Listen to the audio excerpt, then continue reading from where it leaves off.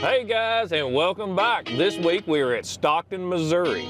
Stockton is a little bit smaller town to get away from that big city life, and they've got one heck of a crappie lake out here from what I'm hearing.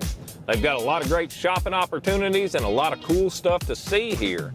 And if you bring your family and your RV or your camper, stop up there at Kimmy's at Catlingers. You got to check out that iron bridge and that little swimming area they got there for the kids. That is really awesome stuff. But one thing that I have forgot, I don't have my fishing license yet, and I've got to get stocked up on bait, so I'm gonna stop in at the stables and check them out.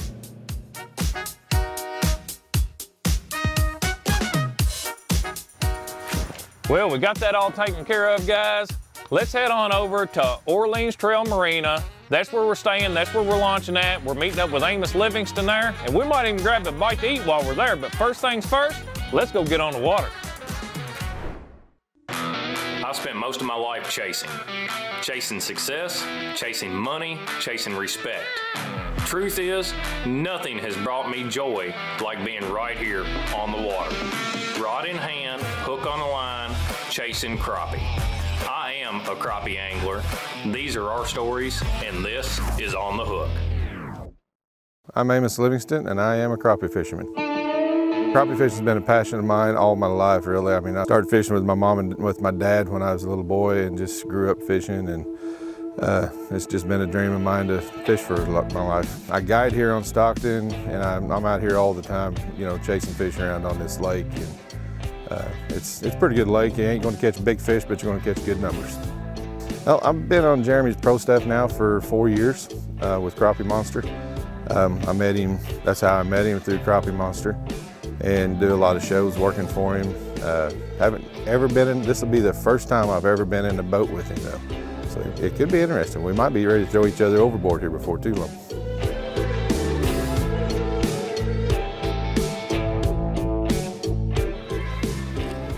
He got me. He got me. It looked like, oh my God, we ain't even got the net out. He got a little head shake pulling back. Deep color, boys. Here comes a good one. Oh, I love it. And the best part about it is there's a bunch of them down there on this brush pile right here. First fish of the day. First real cast of the brush pile. My phone's going off. Somebody's wanting to talk to me this morning. Me and Amos has got business to take care of right here. This is business right here. Yeah. That's about what you catch a lot of on this lake. You know, just a good, you know, 12, 13 inch eater. 12, a little over 12 inches, something like that. Just a very good eating size fish. Belly on it is starting to feed. Fatten up. And that fish, honestly, I never felt that fish because we're fishing 30, 34, 35 foot deep. I just saw him shoot across, so I automatically set the hook. That's one thing I can tell you, when you're fishing with forward-facing sonar, you don't always feel that bite. A lot of times, it's seeing the bite. You're setting the hook from what you saw. So after they make their lunge, you need to set the hook whether you felt anything or not, because that thing's running maybe a quarter second behind, and by that time, that fish has done got the jig in its mouth and had the opportunity to spit it back out. So if you wait to feel it, by the time the feeling gets to you that deep, the fish has done spit the jig out and he's gone. So set the hook by sight and put them in the boat. Yeah, a lot of the times that feel you feel when you set the hook when it's too late, you're feeling them spit that hook back out. Yeah, you're feeling them spit the hook back out. People think it's a bite when they set the hook, but it's actually don't let it go. That's when they say, I set the hook and wasn't nobody home. Yeah. He done grabbed it and he spit it, and you just felt the jerk where he lunged it back out of his mouth. Yep. Let's go find some more, man. Let's do that. I'm right in the hot zone right now. I felt that one, Amos. I mean, oh, he pulled back. Man, I wish I had my net. When you have to boat flip them, you keep the momentum coming, you keep the rod bent, you keep everything moving in a good, smooth transition, and then you saw I grabbed up the rod and I lifted him straight up. You don't want to stop and then lift up, because you actually put more stress on the line and the rod and the fish's mouth than you would if you kept on going with one smooth motion. And that's what happens when you give your net away at the ramp and you forgot that that was the only one you had with you. But we have made a phone call and we've got a net being delivered on the water this morning. And I can't wait for it to get here. How's this for on the water delivery? I appreciate it, JR. Camera guy brought me his net out of his boat because I had to give mine to another guy that needed a net, and I forgot that I only had one in the boat. So here we go. We are ready to rock. On the Hook is presented by Crappie Monster in partnership with All Aboard Marine, HH Rods and Reels, PTG Outdoors, and JB's Fish Sauce.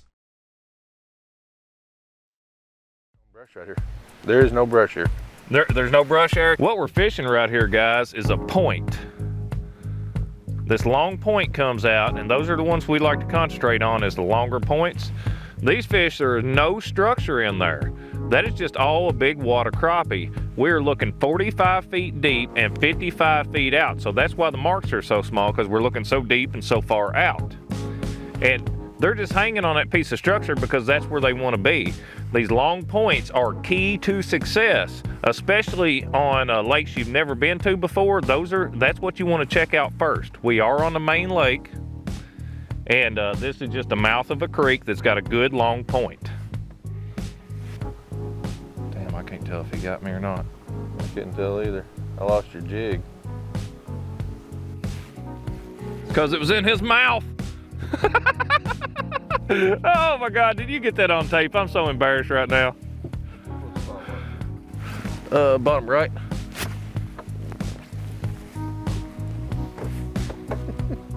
I lost my jig just because it was in his mouth. I was wondering.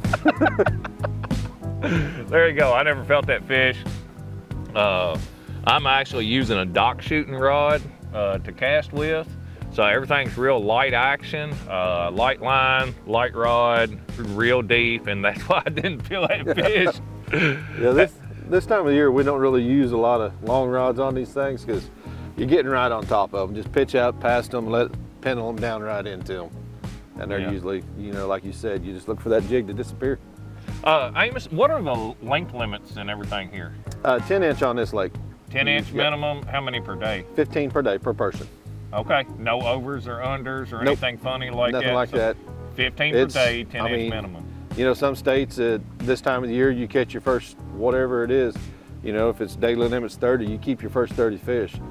State of Missouri, you keep 15, they got to be over 10 inches year round. Okay, awesome, awesome. We're catching these deep, so we're gonna release them. As long as we don't have any problems with them coming back up to the top of the water because of our air bladder, we're gonna continue to release them. If they start coming up, then we're gonna catch our limit, and then we're gonna go get some dinner. Yep. We're gonna keep our eyes out for fish that come back up, because sometimes they'll go down and then start floating back up, and if they do, then we're gonna do the right thing. We're gonna eat. I don't like to eat. Oh, Amos here, he don't like to eat much. No.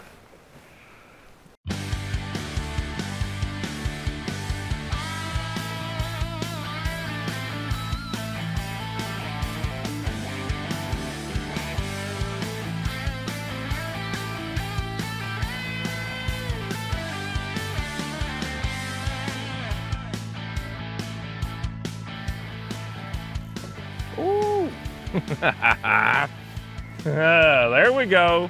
This could get fun quick right here. What you got there? You got a little blackie. You got a black crappie. I got a white crappie. We just doubled up both species off the exact same school of fish. So when people tell you that they don't school together, they won't be sitting on the same piece of structure together, they're just wrong. These fish do school together. Now you can tell they're both right at the same size. Now I do believe that the age class and the size class matters. One thing I like about these blacks, they get thicker. Thicker. They get some thicker shoulders on them.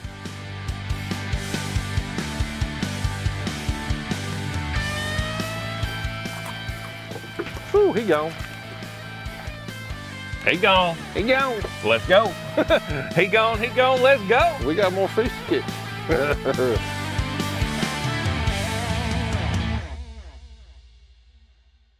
On the Hook is presented by Crappie Monster in partnership with Cornfield Fishing Gear, Guthrie Tackle, Skinny Water Marine, and Red Gold.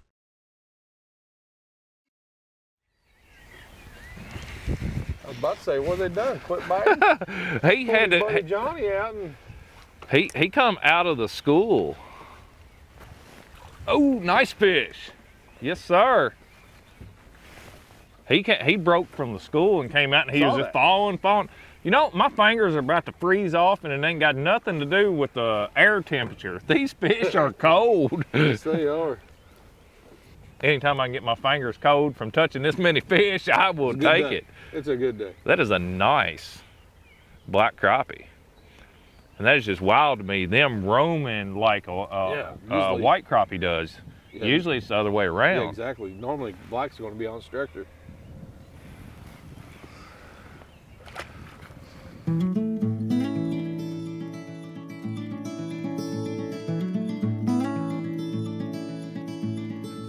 Yes, sir. That feels like about a 10, maybe an 11. Oh, yes, sir. Right at 11-inch blackfish out of that same school. These are even, that's got a little bit of a cool orange tint to it. Yeah. I haven't seen that north of Florida. No. So that's kind of cool that it's got that orange tint to it. Maybe that clearer, darker kind of, I mean, it's clear water, but it's kind of got that black color to it, kind of like Florida does too. Maybe that's what it, I don't know. Yeah, I think Barry Weaver explained to us what that was in the water down there that made it orange when we fished on Loch Lusa. Yeah, in Florida, it's that vegetation coming into the water and then decomposing. Something about it makes the fish turn a little bit orange, and that having that orange tint to it when it came out, that was kind of cool seeing it this far north.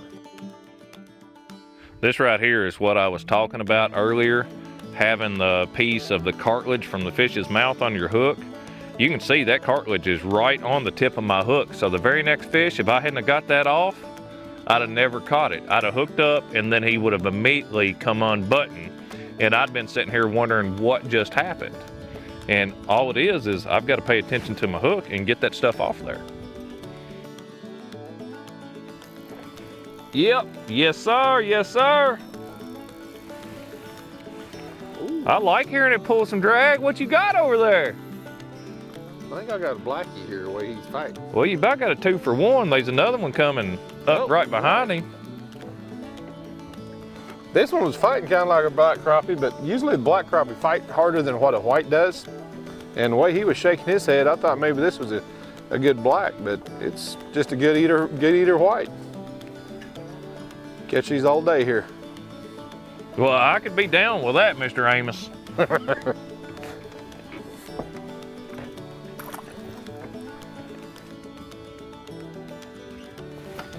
Let's find out. Oh, we need a net. He's a decent fish there. Very decent fish. That is not white bass, Mr. Amos. I was wrong. That is not white bass. That's a school big old crappie right there. Yes, sir. I'll tell you what, I'm digging on some Stockton Lake right here. It's a good lake. A lot of people don't know about it for its crappie. It's, like I said earlier, you know, it was known as one of the best walleye lakes in the Midwest. Really? I'll tell you what, if we hadn't been throwing them back right now, we'd be done. Oh yeah. I mean, the state would have done shut us down. Either that or we'd been getting a nice ticket if we got caught. Shoo, we have flat thumped them this morning now. These fish right here, guys, are anywhere from 15 to 34 foot deep. They're just roaming. I'm surprised I didn't see the pole about to yank out of my hand on that one. Yeah, they're just roaming right in there. And they're not really stacked up anywhere. this school is spread out for 50 feet. This is really cool. It's one of those things that I don't see a lot of because I don't get to fish deeper lakes very much.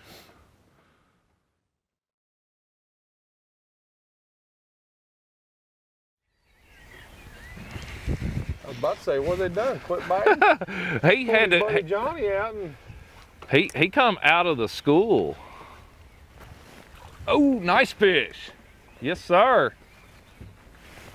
He broke from the school and came out and he was just falling. You know, my fingers are about to freeze off and it ain't got nothing to do with the air temperature. These fish are cold. Yes, they are.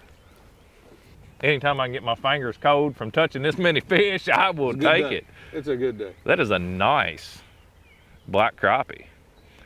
And that is just wild to me, them roaming like a white crappie does. Yeah. Usually it's the other way around. Yeah, exactly. Normally black's going to be on structure.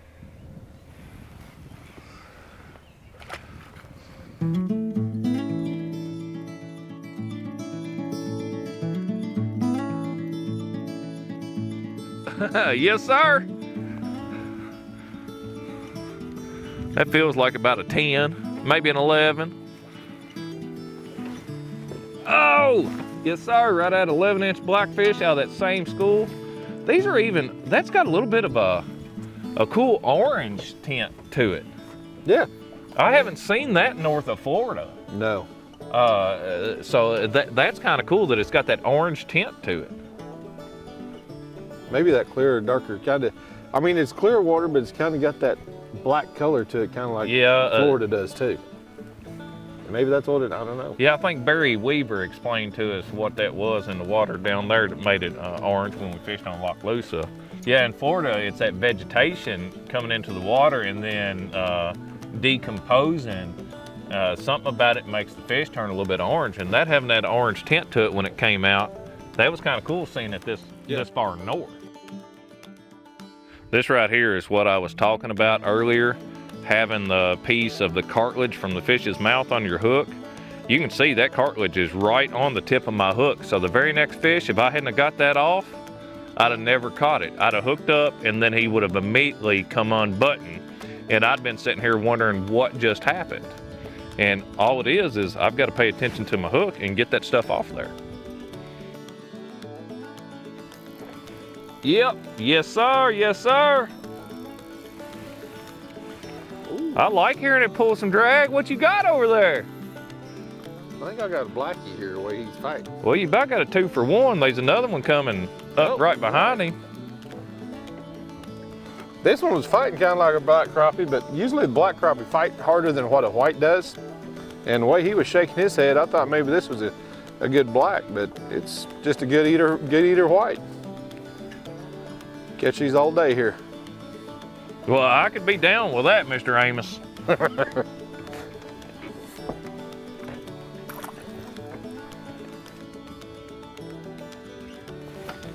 Let's find out. Oh, we need a net. He's a decent fish there. Very decent fish. That is not white bass, Mr. Amos. I was wrong. That is not white bass. That's a school big old crappie right there.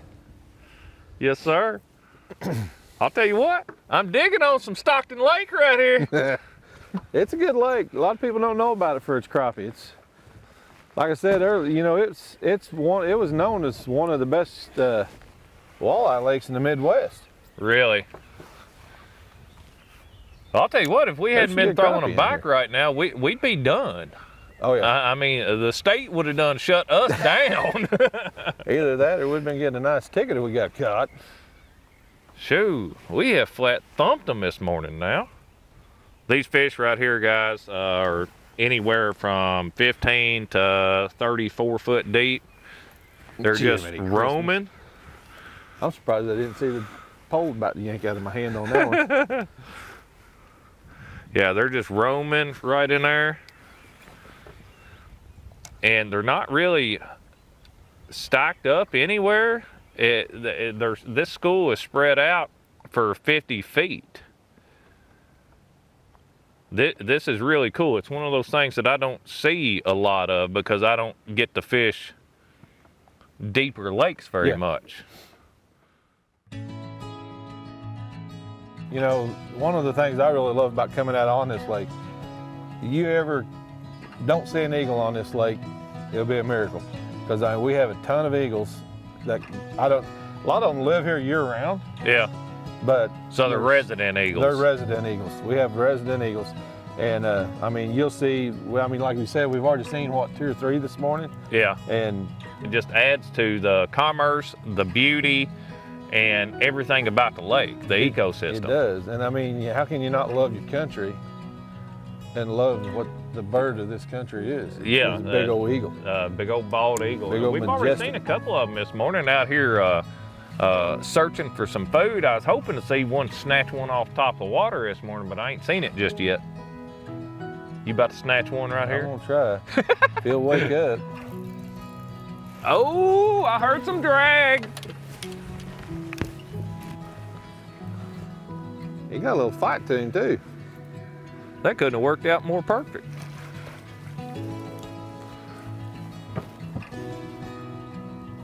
I was trying to keep that out from your leg, keep you from getting wet this morning. That is a good eating size fish right there. Oh yeah. And it being a black crappie, you got a whole lot better fillet off that black one. Yeah. Gonna make a couple sandwiches. There you go. Now this season on the hook, this is about the clearest water that we've seen anywhere. So what's really going to be different here? Really the color jigs you want to use. You want to use that natural color. You know, I don't know if you can see what I got here or not. Using a crappie monster, small fry, in a margarita, which a margarita color is pretty cool because when you hold it up to the light, it's translucent. You know, it changes, it's got a pink color in it, and as it flips down, it'll kind of turn to like a bluish gray and then back to pink. And you know, in these shad and stuff in these lakes, especially these clear lakes, you look at them and those shad have that little pink side on them or little bluish gray sides on them. Yeah. So you know, it's a natural color for these fish, and you want to use natural colors in these clear lakes. You know. Now, do you downsize your jig head too? I don't downsize my jig head as much. I'll use the 1/8 ounce jig head. I'll downsize my jig itself, the jig body itself. Just cutting it down. I like to use a smaller hook. You know, I don't like to use those because you have quite a few black crappie in this lake, as you've been seeing. And they like the small stuff. They like the small stuff, and they got a smaller mouth. So, you know, use that big 1 hook or that number 1 hook or in your jig heads or that number 2 hook. It can almost get too big for those black crappie to get in their mouth. Okay. So I like to use like a number 3 or number 4 hook. You can take this bait. I just downsized that bait. So if they're short hitting you, especially that smaller hook in there,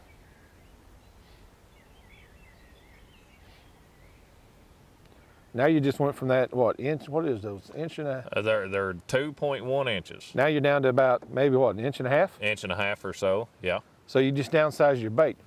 And that's one of the things I like about crappie monster bait, especially in the uppercut. So we're gonna downsize our bait here. Yeah. And then we're gonna go down there and catch those fish that's lethargic and not want to move much, and they'll eat those smaller baits. Okay, well, good deal. Let's see if we can't trick them. All right.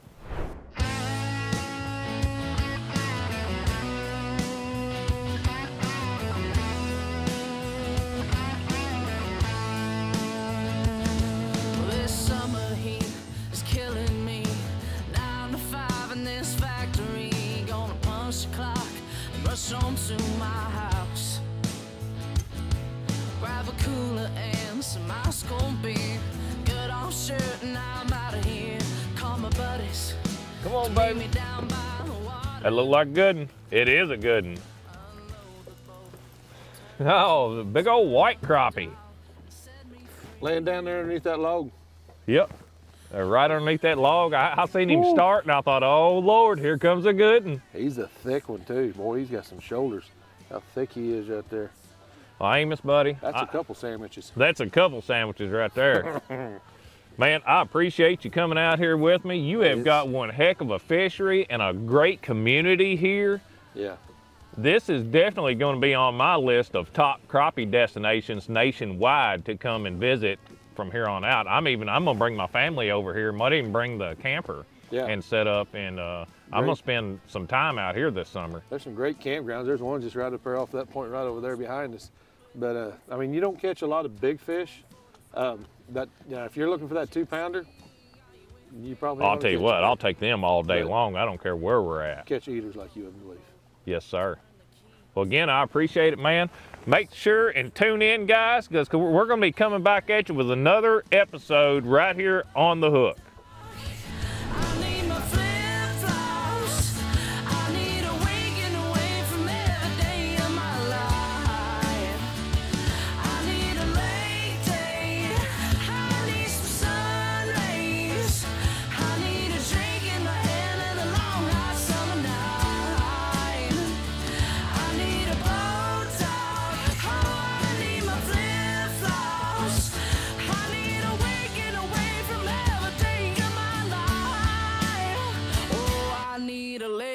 Day.